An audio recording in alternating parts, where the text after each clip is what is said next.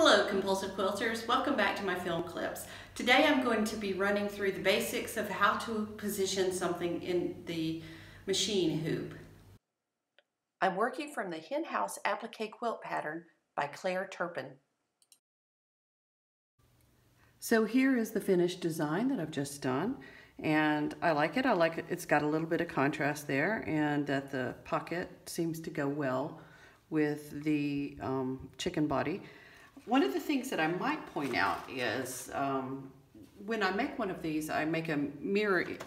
I will often print in a mirror image, so I don't make a separate design for it. And sometimes you want to change things out. This is one of those things where your cartoon really can become useful. So on the cartoon, I was looking, and the chickens are facing outward, and since they're in the center of the design, I wanted these two chickens to face inward from their direction. So this is from row 3, 1, 2, 3, and this one is from row 4. And so I changed the orientation, and I could easily see this when I was working on my little cartoon here. And it's easy to get lost in the details when you're working with something like this. So it's good, like all of these I like. They're all kind of facing inward, and all of these are facing inward. And so I like most of my chickens to face toward the center. It just leads your eye in. The Hen House quilt has spread into my dining room, and I have my table fully stretched out so that I can use it for cutting and positioning and just preparing for this. I have all my designs laid out. I have a ton of stabilizer ready and an extra hoop. I have all of my blocks that are both completed and incompleted in stacks to where they belong in the quilt. And I have them on an ironing board. So, like I said, things are just growing as far as this project goes. With all of these designs, one of the things that I want to make sure that I do is when I remove it from the hoop, I want to make sure that I retain my little card here that tells me all of the pertinent information about it. So I'll just repin it, and then I will add these to my row stacks. And that way I know that it goes on row number 4 and it's number 3 as far as its position. As I move on through my workflow, the next thing that I'll do is go back and I'll refer to my map, and I'll decide that I have another chicken here and one here. And I want to pick up my block from row 5, and it's in the number 5 position down the row, and lay it into my hoop. So I have a nice green piece of fabric here, and this is for my block. I've already decided that, and I'm just going to take my pin off, and I will pin it on there as soon as I get this set into the block, or my block set into my stabilizer. So I've taken my block, which is 12.5 inches square, and I have creased it right here and right here.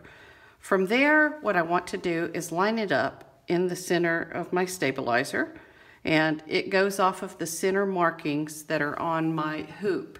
And I've just matched up the center with a chalk line, and at the top, the bottom, and the sides, and made a target there for where I put my fabric. I'll open up my fabric like this and just smooth it out a little bit. And all the lines are still lining up.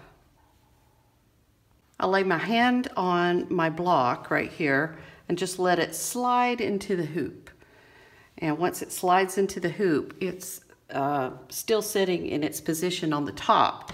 And I'll just press it down on the bottom and then make sure that it's nice and snug and tighten it up.